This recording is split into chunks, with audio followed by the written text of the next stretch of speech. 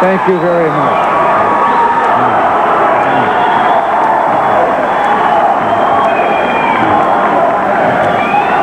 Thank you very much.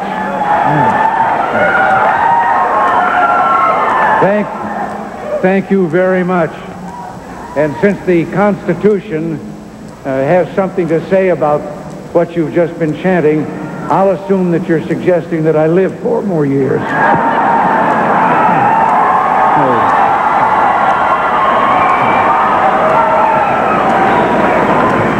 Well, I thank all of you.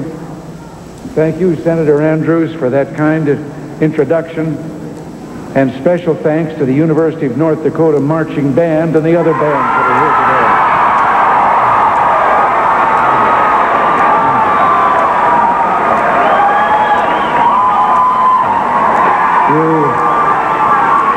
today. You make beautiful music. Incidentally, of course, all the signs and some of them of welcome to me, and I was told when I was a pledge at Eureka College that Tau Kappa Epsilon was a fraternity for life. I'm glad my fratres are here. But before I start my prepared remarks, I want to make one brief announcement.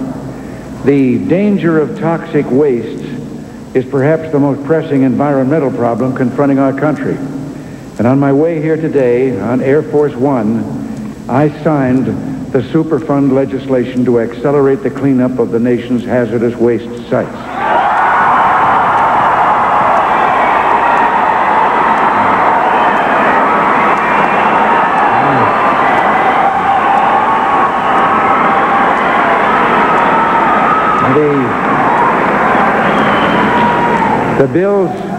The bill's financing has real concerns, but the health and safety of Americans is among the highest priorities of government, so we will not allow an interruption in the cleanup process. It's great to be here with our congressional candidate, Seaver Vinji.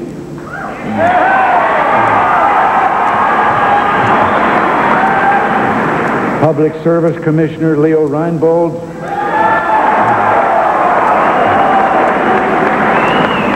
Labor Commissioner Ike Hagan.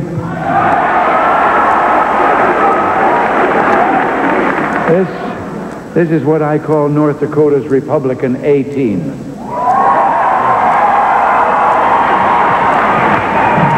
Now, I want to say hi to the students of Thompson High School.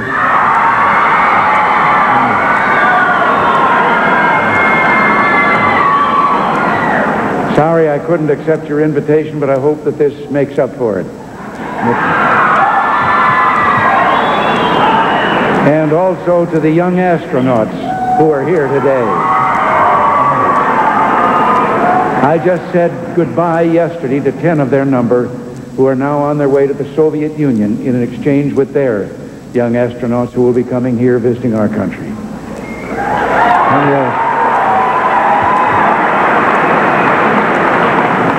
I can't help but see all the young people who are here in the audience, and I have a special message to you from my roommate. It's the same message that Carl Eller told you earlier. When it comes to drugs, please, for yourselves, your families, for your future in your country, just say no.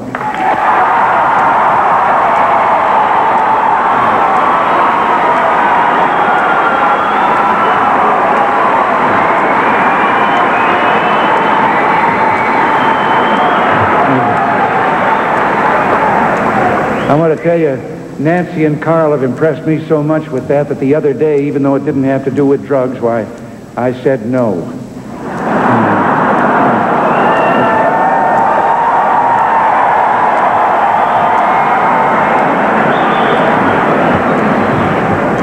But it's wonderful to be here in North Dakota. You know, as I said to my staff when we were taking off in Air Force One, it's great to be out of Washington and back to where the real people are.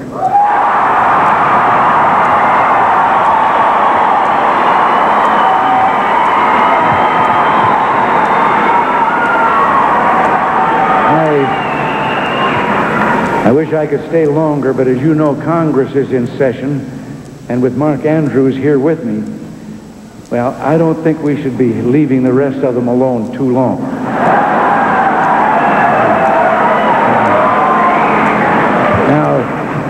Now, I'm not reflecting on the Congress as an institution, but most of us must be aware that there are some elements there that need watching. I think I can describe them best by a story about three fellows that came out of a building, found they'd locked themselves out of their car.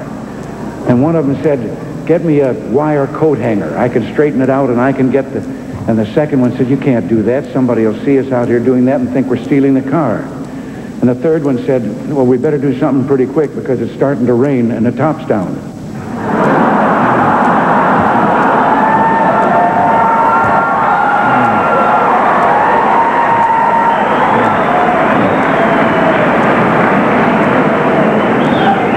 It really is great to be back on the campaign trail. It almost feels like 1980 all over again.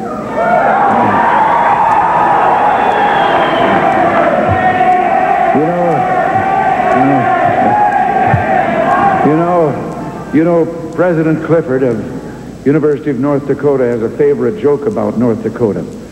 In this state, he says, everything is backward. The rivers run north, and the Irish vote Republican.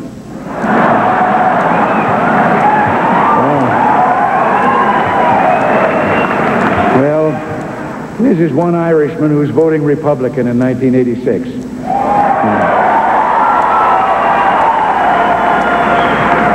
And I have to feel that the people of this state are going to do the same.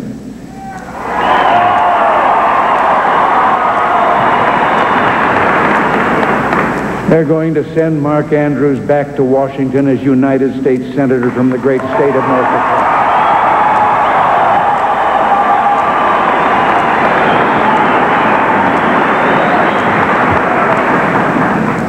You know,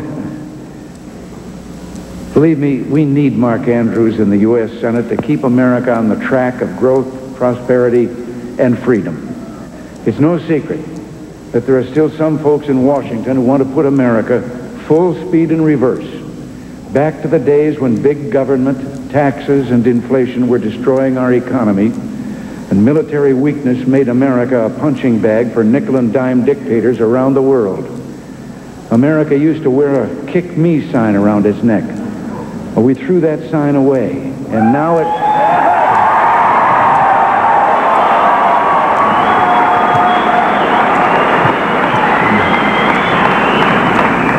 it reads, "Don't tread on me."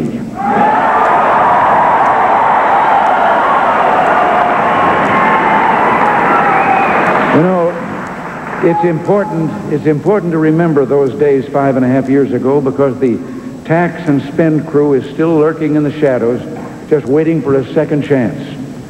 The liberal leadership of the Democratic Party hasn't changed. They're just itching to raise your taxes and rev up that inflationary money machine. The Speaker of the House, Tip O'Neill, spoke for them all last year when he said, and I quote, "Should the American people pay through the nose by taxation? The answer is yes."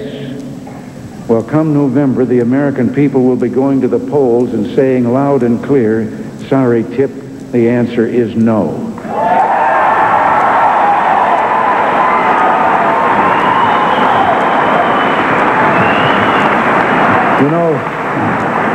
You know, the truth is, the liberal Democrat leaders never met a tax they didn't like.